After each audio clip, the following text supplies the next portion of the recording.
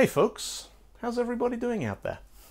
Last week I was talking about letters, and Dragonite Spam left a comment saying, I feel like every CS channel inevitably takes a sideways turn into linguistics whenever they spend a certain critical amount of time on string handling, and I'm 100% here for it.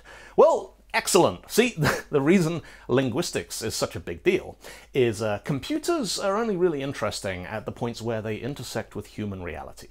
Algorithms and logic and, apps, games, search engines, sure. Under the hood, they are streams of ones and zeros bouncing around at unimaginable speeds. But that stuff is completely meaningless until it gets turned back into something that we human beings can engage with, something that we can understand. And maybe that's turning electricity into colored light and lighting up the pixels on your screen to create images and videos like, hey, this one right here.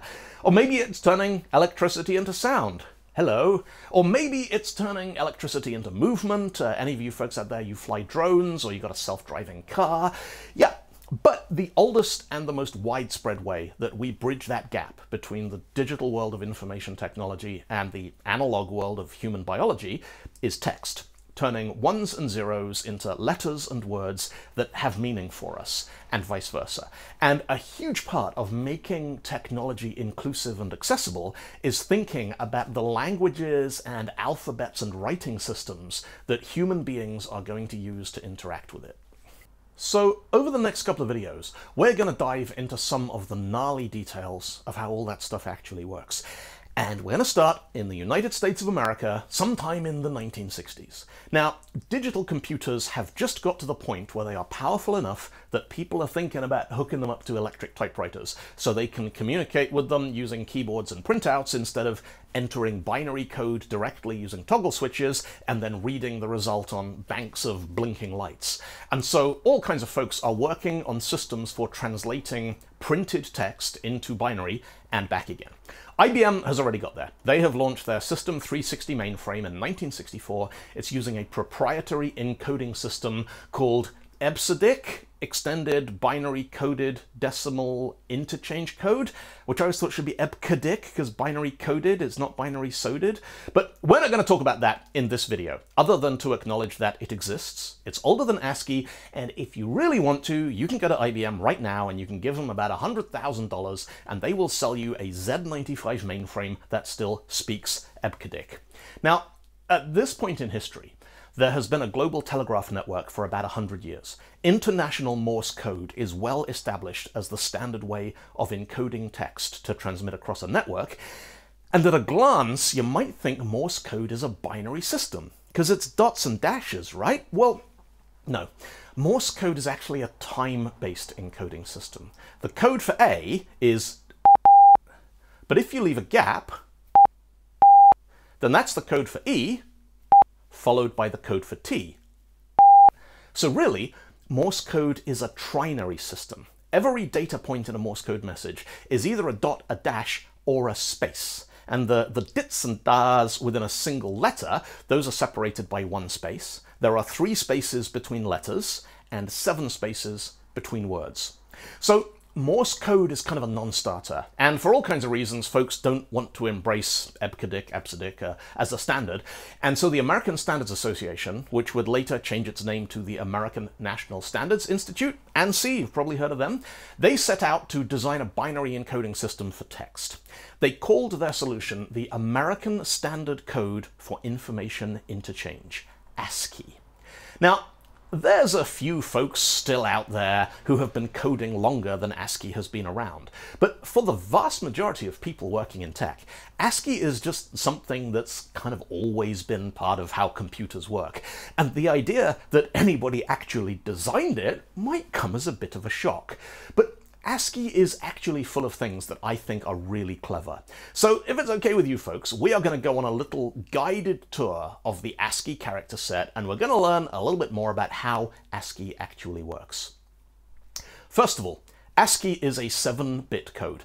The idea of 8-bit bytes, that was well established when ASCII was first published, but the designers kind of deliberately chose to only use 7 bits, partly because they thought having a spare bit might prove useful in future, and yep, they were absolutely right. But partly also because in written English in the United States of America in the 1960s, there weren't that many more characters that they had to worry about. ASCII's 7-bit encoding, which means we've got 2 to the 7 equals 128 characters to learn about. And those characters, they're usually grouped into 4 blocks. Now, there are 2 things you need to remember about ASCII. First, it was designed to work with mechanical teleprinters. And second, it was designed to be stored on punch cards and paper tape.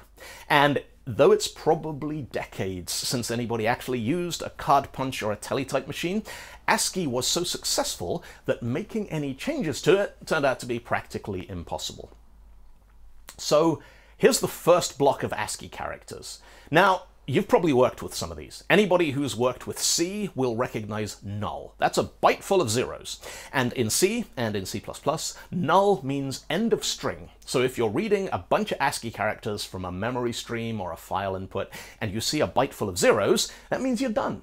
Which means that in C-based languages, the standard way of reading and copying strings is you start at the beginning, you rip through the bytes one at a time as fast as you can until you see null, boom, and then you stop.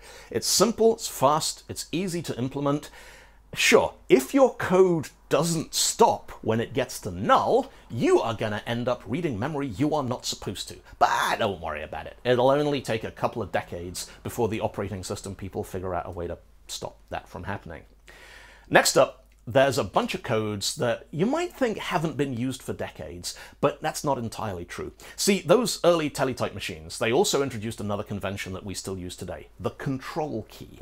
If you wanted to send control code 1, which was start of heading, SOH, you'd hold down control and you'd press A. For code 2, it was control B.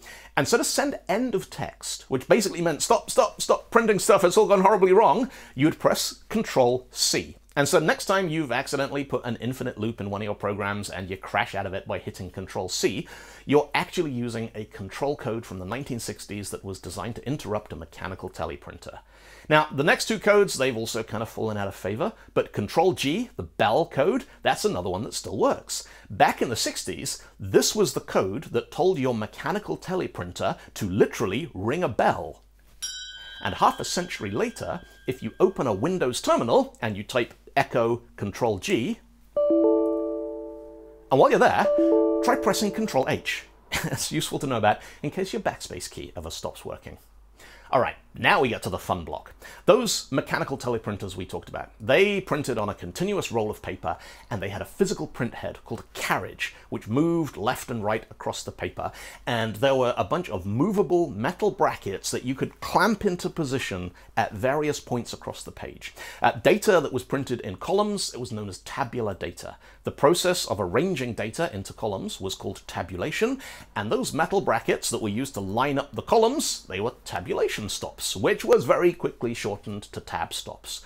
So ASCII code 9, which we still use today, when you press the tab key in VS Code, you're inserting an ASCII code 9 into your document. That code meant move the carriage across the page until it hits the next metal tab stop. Now, ASCII also has a vertical tab, which crops up in some unlikely places. If any of you folks out there uses Microsoft PowerPoint, you probably know that if you press Shift-Enter inside a text box in PowerPoint, you get a line break that doesn't start a new paragraph. And if you copy the contents of that text box and you paste them into something like VS Code, you'll see that those soft line breaks, those are actually ASCII vertical tab characters. Now, line breaks are one of the great controversies of the internet age. If you're writing ASCII text and you want to start a new line, what do? Well, on the early teletype machines, the carriage return and the line feed, what we tend to see today as \R and \N, they actually did different things. Teleprinters didn't have fonts, they didn't have styles, but they could kind of print bold text. You could use a carriage return to move back to the start of the current line, and then you could print the same line again, and it wouldn't line up exactly, so you'd get this kind of bold effect. Or if you needed to redact something, you could overprint it with XXXXX using the same trick. Now, it turns out you can still use that same trick today. This is really handy if you're building a console application and you want to display a progress bar. Each time you need to update progress, what you can do is you can print a raw carriage return character to the console, and instead of giving you a new line, it'll take you back to the beginning of the current line, and then the next thing you write will replace whatever is already there. Now, as I'm sure most of you folks are painfully aware, text files on Linux and macOS, they use a single new line character to indicate a new line, a single line feed. But Windows uses a carriage return and a line feed. And the reason for the difference, this goes way back to the earliest days of ASCII. There was an operating system called Multics. It was a predecessor to Unix, and Multics was one of the first systems to use device drivers. The operating system, it didn't talk to the keyboard or the teletype machine directly. There was an abstraction layer. So in Multics, it was trivial to say, hey, when you see a line feed in the output, that actually means do a carriage return and then a line feed. So you move to the start of the next line. And Unix was built on top, or was based on Multics, and then Linux was based on Unix, and macOS or OS X, that's based on the next operating system, which was also a dialect of Unix. Windows, on the other hand, Windows 11 had to be backwards compatible with Windows 10, or nobody would use it. And Windows 10 had to be compatible with Windows 8, and Windows 7, and Windows Vista, and Windows XP, and Windows 2000, all the way back to Windows 95, which was built on top of MS-DOS, and MS-DOS was based on a much older operating system called CP/M, and CP/M was built to work with the same teletypes and terminals as the old mini-computers, which didn't have this concept of a device driver. They just sent streams of raw bytes from the OS to your input-output devices. If you're wondering, by the way, Apple Macs used to use just a single carriage return, no line feed, as a line break. That changed in 2001 when Apple released OS X. In the last 20-odd years, I've only found one application that still uses a standalone carriage return as a line break, Adobe After Effects. Now, the rest of the ASCII control block is just a kind of graveyard of things that were very important back in the 60s, and today nobody really remembers what they were for. The thing they have in common is they're all non-printing characters. If you open an ASCII text file in Vim or in VS Code, you probably won't see these characters on the screen, so we tend to just ignore them. But they're part of the ASCII standard, which means they are probably never going to go away. The next block, that starts with the blank space, and it includes most of the punctuation characters supported by ASCII. Now, I mentioned earlier, one of the reasons ASCII used a 7-bit encoding was that they didn't really need that many characters. But here's where we see one of the compromises that the designers of ASCII had to make. Because printed books and typography, they've used distinct opening and closing quote marks for literally centuries. And so when the creators of ASCII, they were looking at the frequency of printed characters in American English, they'd have found distinct characters for open quotes and close quotes, single quotes, double quotes, but they decided that was unnecessary. And so all we got in ASCII was a single quote character and a double quote character. And also this character here. Now, in standard English typesetting, there are 4 completely different punctuation marks. There's a hyphen, there's a minus sign, there's an N dash, and there's an M dash, and they all mean different things. But, you know, same deal. The creators of ASCII, they looked at this and they went, nah, we don't need all of that. Now, for a long while, nobody really cared. People who used computers for typesetting, they were using specialist software like LaTeX or Quark Express, and the rest of us just kind of got on with it. But within the last decade or so, there has been a massive renaissance in digital typography. More and more people are reading content directly on screen because of the popularity of tablets and ebook readers, and so we're starting to see a lot of these characters coming back in a big way. But, you know, imagine for a second what your favorite programming language would look like if ASCII had included separate characters for open quotes and close quotes, you know. Nested strings, well, they'd be a lot easier for a start. We'd be able to write JavaScript that looked like this, and parsing it, that would be a whole lot easier. Now, there are some pretty clever ideas in the next few blocks. ASCII 48 through 57, those are the decimal digits 0 through 9. And if you need to convert from an ASCII string digit into an actual number, that's easy. You just subtract 48. and to turn a decimal number into its ASCII representation, you add 48. But because of the way bits work, you don't actually need to add or subtract anything. To subtract 48, you just ignore the first 4 bits. And to turn a number back into a string, you just do a bitwise OR with 00110000. And computers are really, really fast at flipping bits like that. And so ASCII worked incredibly well for converting numeric values to strings and back again.